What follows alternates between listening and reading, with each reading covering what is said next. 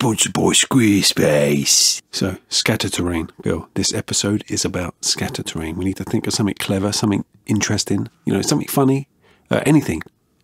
Come on, I know it's not easy. Scatter terrain isn't very... Come on, think, Bill. Think. They're watching, Bill. They're watching you right now. Think of something. Don't look at Cat. Don't look at Cat. Cat can't help you. Come on, think.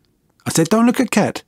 Bill, just say anything. Say anything. You just need to say something. They're watching you. Say something right now. Anything. Say something. Bill, say something. You idiot.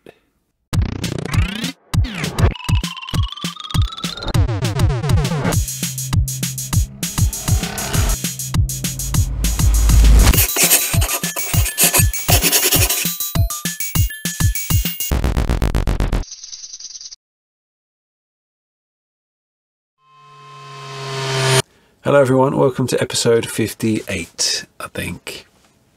Yeah. Today I'm going to make some scatter terrain, scatter terrain.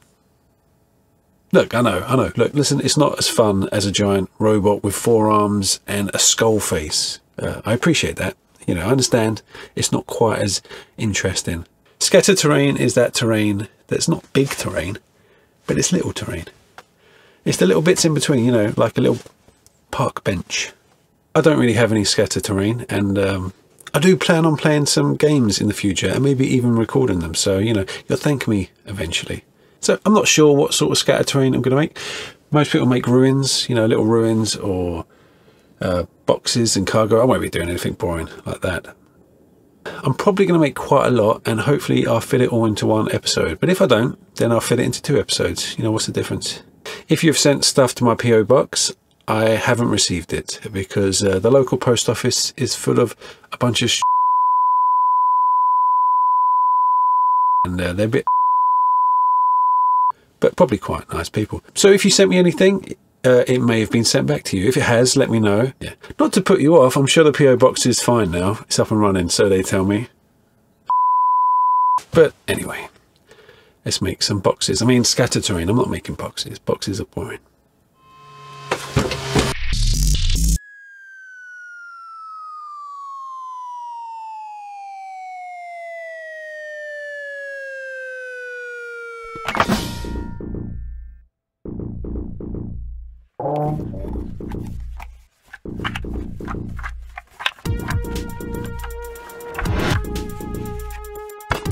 I know what you're thinking. You're thinking, why is the sketchbook out? He's just making some scatter terrain, it's just boxes and stuff, Well, firstly, I don't really have an idea what I'm going to make, so I like to sketch things out first. And secondly, I might not be making boxes. I mean, I'm definitely drawing boxes right now, but I might not be making boxes. I'm probably going to make boxes.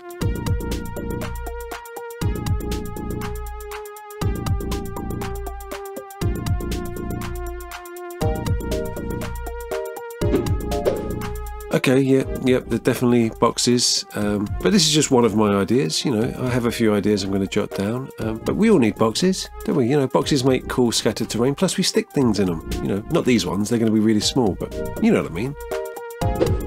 So yeah, boxes, cargo, crates, and maybe a sheet that goes over them. That's my first idea.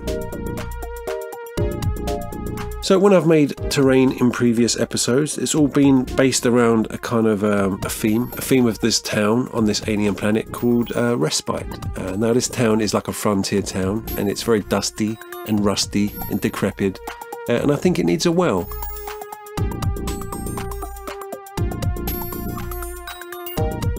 Now this town reuses rocket parts and spaceship parts because there's limited resources, and I imagine there's like a rocket cone used as a roof over this well. I think that might be quite interesting. So that's what that is there, I think.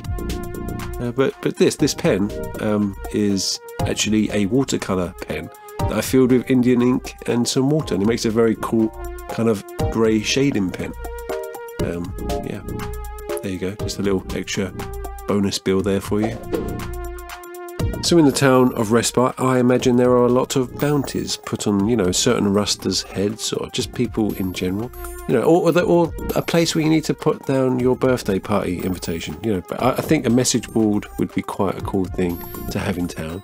I'm thinking maybe, not just messages, maybe somewhere to put your little trophy skull, you know, just to show off how many, you know, exotic and interesting aliens you've murdered. You can stick it on the local town. You know, it's that kind of town, really.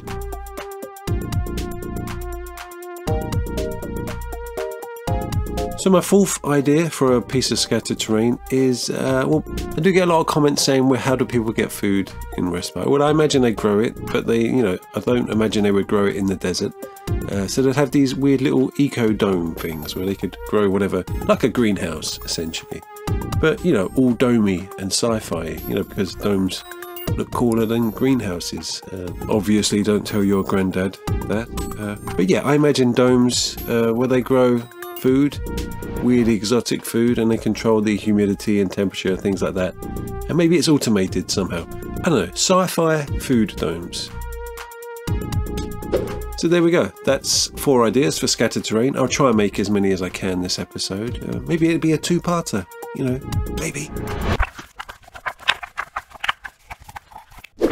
So this episode is sponsored by Squarespace. Now, if you've ever wanted to make a website and you're not really sure how to do it, Squarespace is the place to go. Look, you get provided with hundreds of templates like these just here, and they're all pretty cool designs, I'll give them that. And say you want to make a website about pickles. Look, oh, there we go. There's a pickle website. You can literally open this up, change the names. There you go. You have a pickle website.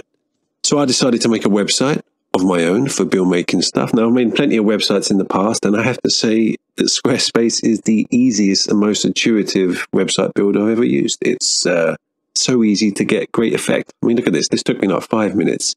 So if you want to make a website, click on the link down below. There is a sale going on. There you go.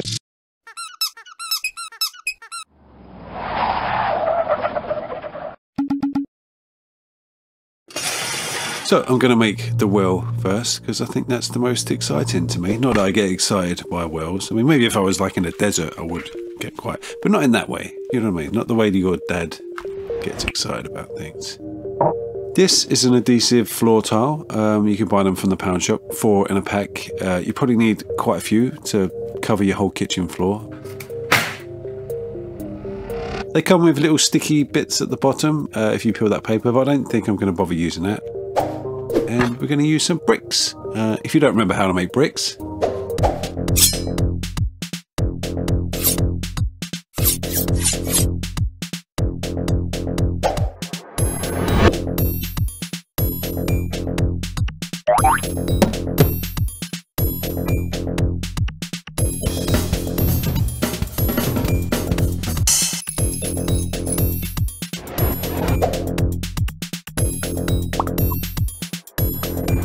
there we go, some bricks for you. This is a lid that I'm going to use as the skeleton of the well. Something I can build around. It just makes it a bit easier. Plus, I have a lot of lids. I don't want to use them up.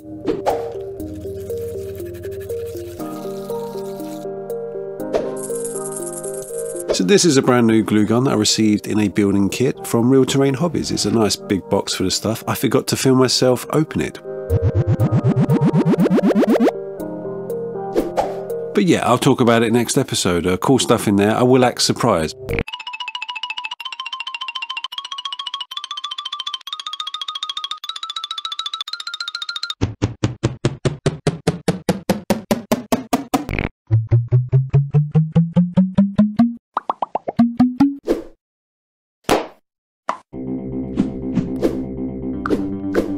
So I said earlier I wanted to make a nose cone, kind of like a spacecraft nose cone to act as the roof on my well. And I'm going to use this old plastic bauble and this old plastic Easter egg thing, combine them together to make a weird kind of really unaerodynamic nose cone. What's the opposite of aerodynamic? Undynamic. I don't know. And then we're going to use some plastic spoons because they have that kind of cool ridge pattern there. Makes it look like metal girders.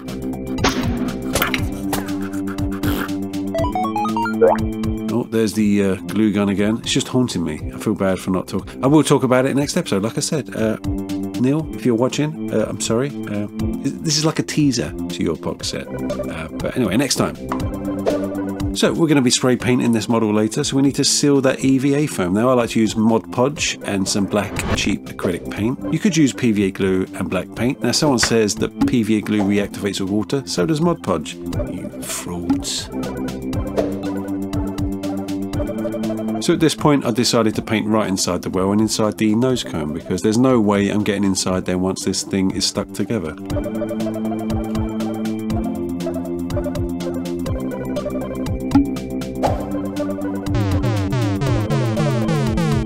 Just some random bits, basically, you know, stuff in my bits box that looks kind of mechanical. I'm looking for something that I can stick on the side of the well to look like almost like a pump system. I think this is some kind of little engine, like a little mini engine, like a really small car. You know, we do have small cars in Europe actually, thinking about it. Unless you live around here where you have a giant Range Rover, because, you know, you can see countryside, you know, either side of the road. So obviously you need some all-terrain vehicle, especially when you're dropping your kids off at school. So here we go. Here is some kind of weird mechanical pump system for the well. So for this rocket cone roof, we need to make it look more coney. So I found this coney lid, but the thing is it looks kind of too much like a lid. So I want to disguise it with some EVA foam. Anything you want to hide or disguise, just use some EVA foam, you know, like this, and pretend it's a metal plate. So this is green garden wire. It's got a nice rubber coat on it. You use it to tie plants up, apparently, if they've been naughty in the garden. So I hear. I'm not a gardener, to be honest, so I don't really know. But I use it as wires for mechanical things. So to make sure this well doesn't get ostracised by the other buildings in town, we need to add some rivets. Now I've got this little tub full of 1mm rivets. Now it's running low. It may not look like it, but to me, that's running low. So I'm going to show you how I make them. This is a butter tub bottom. The rest of it's been used, probably for rivets. And this is a 1mm hole punch. Now basically you just need to do this.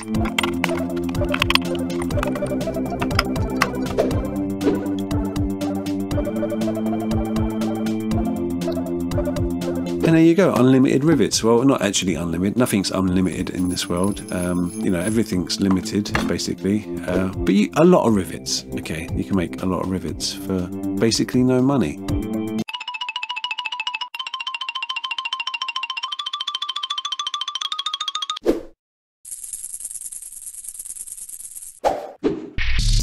Hello, I'm just popping in there to say thank you everyone for subscribing. I got my 100,000 subscriber milestone. I got a plaque, you know, there. So I just want to thank everyone on the team, really, you know. Thank you, cameraman Bill. What, good job, good job.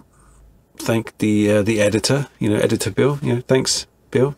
Yeah, thanks you too. I think that's everyone. Yeah, and myself, obviously. Yeah,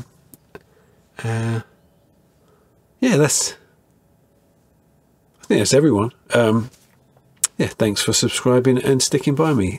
It still to this day amazes me that you not want to watch this stuff. It really does. It's really, really strange.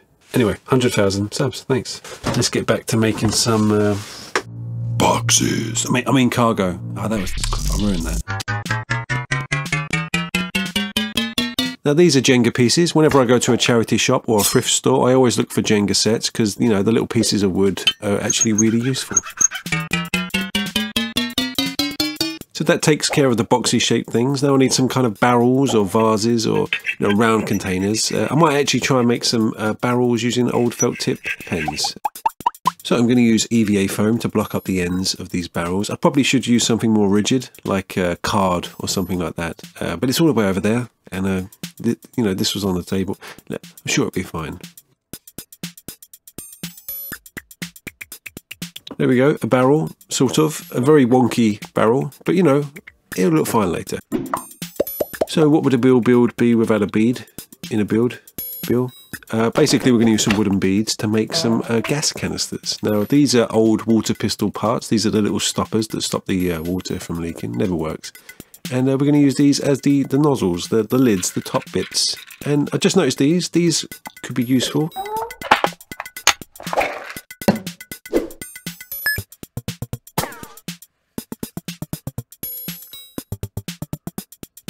And there we go, like a little propane gas tank. That looks good to me. I'm not sure what this thing is. I was just experimenting with bits of plastic. You know, some sort of sci-fi container. Generic sci-fi container. There you go. Now let's make some more generic sci-fi containers. We're going to use some of these things. And we're just going to stick them in there like that. There you go, another generic sci-fi container. That's the good thing about sci-fi. You know, it could be anything.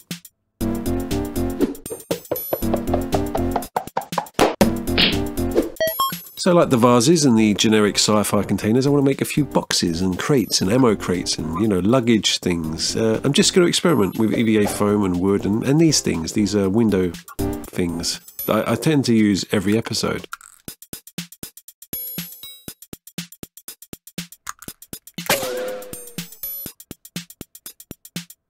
There you go. So I have a set of these craft scissors, and the only one that seems useful to me is this one. This makes a cool little sci-fi pattern. So I'm thinking we can use this with some EVA foam.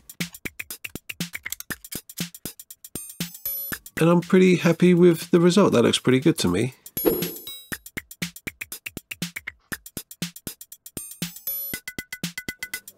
I think he's my favourite. So I don't have any wooden crates, and I know this is the future, you know, and it's a sci-fi build, but I like wooden crates and I've always wanted to make some. So I think these Jenga pieces and these coffee stirrers are kind of made for each other. Look, 3 on top, 2 on the side, and yeah, like perfect fit. So using a drawing pin, you can just prick a few holes in there, you know, along the edge to make it look like it's been nailed closed. And look at that. Lovely, lovely little crate.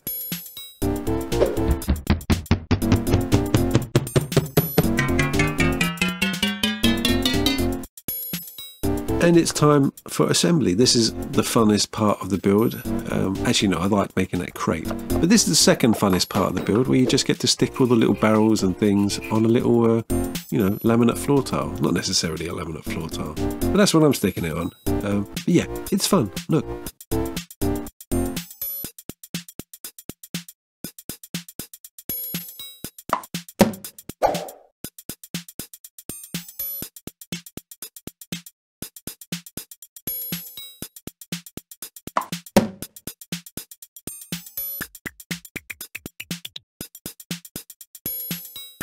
And there we go. Now, if you don't want to spend ages making crates and barrels, you could always do the whole, you know, cargo covered in like a canvas cover, you know, something like I'm going to show you here. Basically, you just need the wooden shapes. You don't need any details.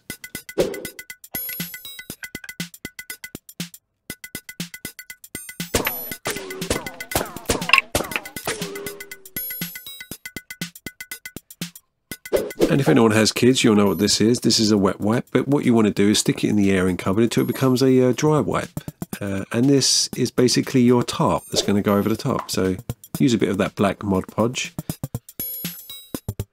Now this dry wipe will drink up this Mod Podge and black paint, but you know, just keep painting it, keep pushing down into the corners, and get some nice creases in there. And there you go, the easy way to make cargo if you don't want to spend hour upon hour, you know, making little crates and barrels, almost as if you don't want to see your family that often, which you know, obviously I do, obviously.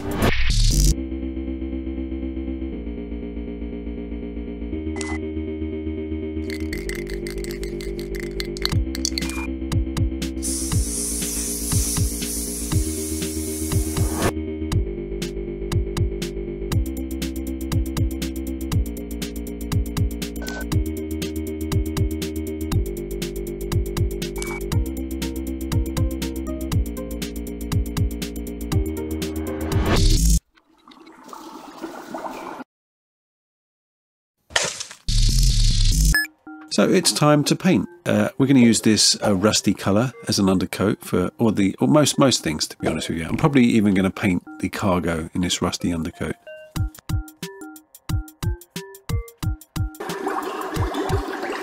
Now before you start shouting at the screen, yes, I'm painting the cargo with this rusty wash, and I'm probably going to paint the you know, the canvas sheets with this rusty wash, just because it's an aesthetic thing in town. You know, if it's not undercoated the same way, it's all going to look a bit out of place. I'm probably going to paint over it all, so don't worry. Anyway, painting time with Bill is usually story time with Bill. Now, there's not really much I can say about cargo crates and, you know, cargo crates. But this well, I do have a little story about the well. I do have something.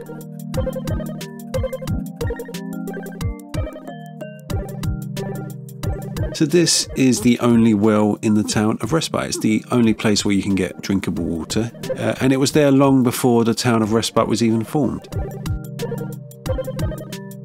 The locals don't really know of the water source. They know it comes from deep down underground, but they don't really know much more than that. They know that it won't kill them, and they know that they can drink it, and that's pretty much all they really need to know.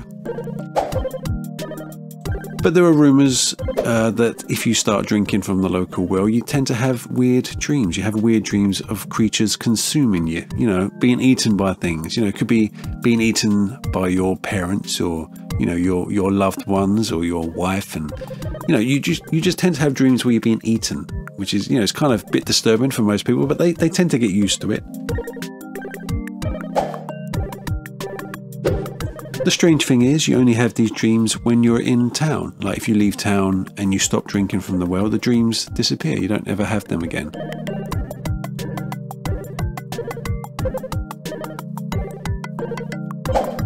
People in town have put two and two together. They realise that it's something to do with the water from the well, but they tend to forget childhood memories from time to time. They will forget the name of their first pet or their favourite meal.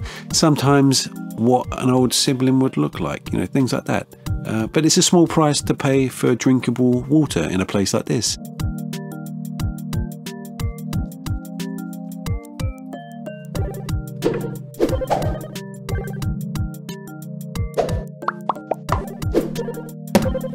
There are a few in town that want to explore the water source. They believe there is a creature down there secreting a toxin into the water, which once drunk provides a psychic connection. And they think this creature is basically eating their dreams and their memories. The local mayor of Respite won't let anyone go down there. It's strictly out of bounds. Now, there is a conspiracy theory going around that the mayor and this creature in the well has an agreement, a trade, water for old, useless memories. And this fits in well with the unofficial town motto, come to Respite, make new memories. And that's the story of the Respite town well. Now, let's make some crusted, shall we?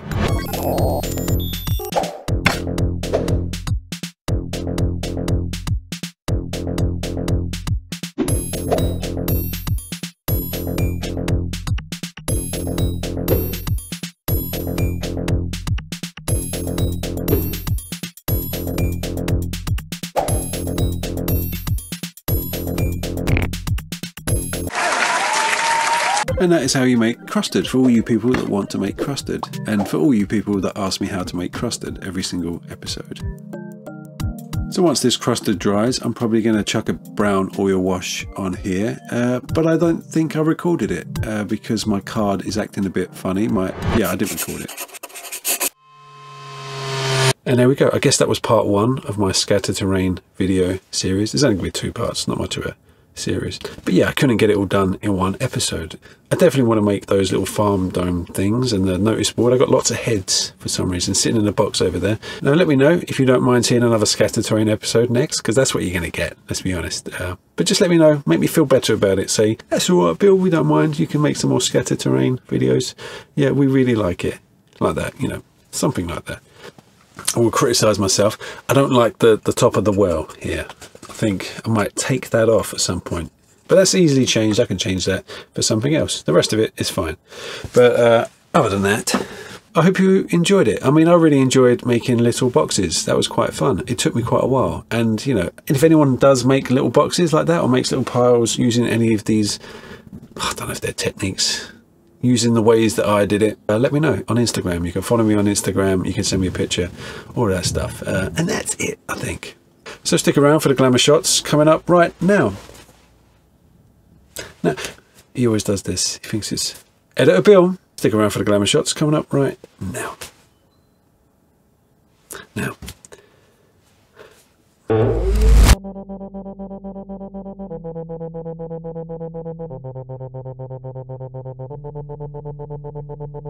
So there we go, scatter terrain. Now the next episode will probably be more scatter terrain because I want to make that, you know, the sci-fi food dome and the notice board. So if you're interested in seeing me make that, subscribe and all that, and you know, watch the next episode. But anyway, if you enjoyed this, let me know.